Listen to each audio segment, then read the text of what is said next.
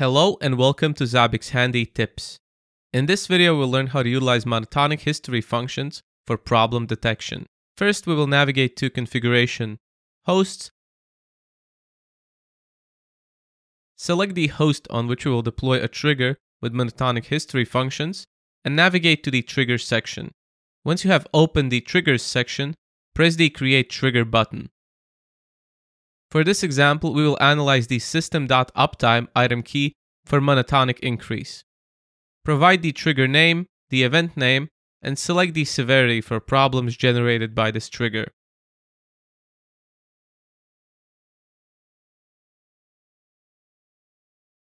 Next, press the Add button. We will use the expression builder to define our trigger expression. Select the item that you will use the monotonic function for. Next, under Functions, select the monoinc function. Provide the time period, which will be checked for monotonic increase, and the function mode. We will use the strict mode, which means that the monoinc function will return 0 if the current value is less than or equal with the previous value, and therefore does not increase monotonically. The result should be equal to 0, meaning create a problem if the monotonicity for this item is not true. Press the Insert button to insert the expression. Once that is done, press the Add button to add the trigger.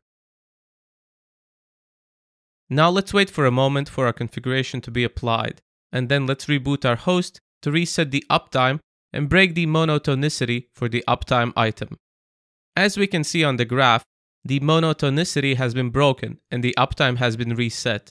Navigate to Monitoring, Problems. Find your host and confirm that the trigger has generated a new problem. Now you should be able to define your own triggers by using the monotonic history functions. Similar approaches can be used not only with uptime, but with any metric where monotonicity is expected.